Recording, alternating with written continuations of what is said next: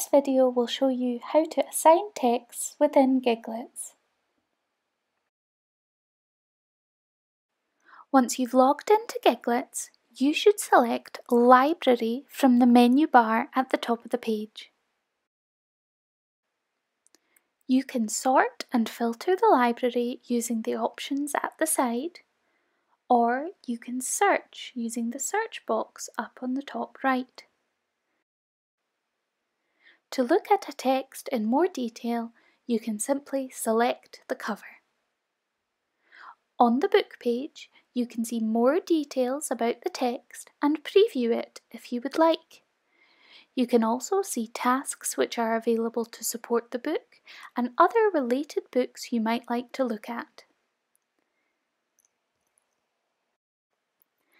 To assign the text to your learners, you should use this Assign Book box on the right of the page.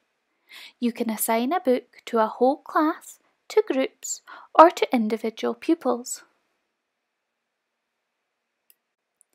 It's important to note that the book will be assigned to all the options you select. So if you choose a class, a group, and an individual, it will be assigned to all of them. When you're happy with your choice, select Assign and a green box will appear letting you know it's been assigned successfully and to who.